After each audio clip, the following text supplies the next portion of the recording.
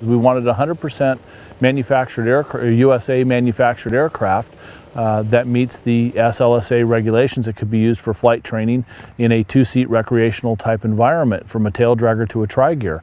One of the most popular kit-built aircraft in the world now comes fully assembled, right out of the box. There's a lot of folks that decided they didn't want to build an experimental aircraft, or they're scared to build, but they love the Kitfox. You can buy a tri-gear version if you want, and even change your mind later on. Now in the SLSA, we do require it comes back to the factory for that conversion, but it is all built into the frame, so it's not new welding and all that. If you like that wide open feeling, now the doors do come off. They can be opened in flight or removed for flight. They are very quick to take off if a person wants to take them off. Speaking of takeoff, the Kitfox SLSA gets off the ground in under 400 feet and climbs at over 900 feet per minute. Performance is really dynamic. It's very quick on the roll, very sporty, and yet it's very stable in turbulence. Stall is 42 miles an hour, 38 knots approximately.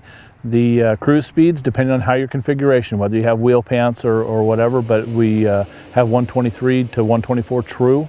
With the big tires like the airplane behind me, we're usually in the neighborhood of about 110 true, somewhere in that area, 108. One reason for the good performance, the SLSA version has a restricted gross weight compared to the kit-built airplane.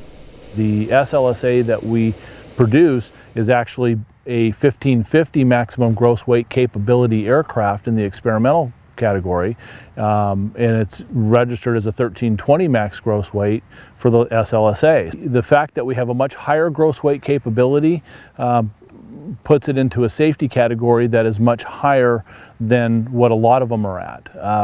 You know, it's built stronger, period.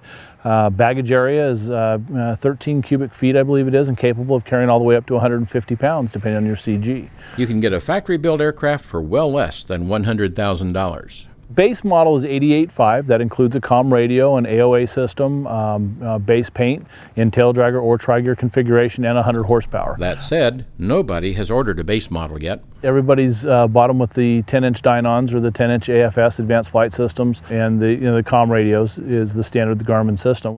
Those are all running anywhere from 99 to 120 approximately. And why the big tires on McBean's airplane? Fly in the Idaho backcountry. It's a STOL airplane, and that's our playground, if you will. The Tundra tires offer, as I was explained once, insurance. When you land on unapproved strips or out in the bush somewhere, there may be something in that grass that you didn't see, and the large Tundra tires actually roll over the top of them very easily. It's an easy airplane to fly, and you can take it a lot of places. These airplanes came down from Idaho to Florida for Sebring, and then from here we're going over to the Bahamas for a week.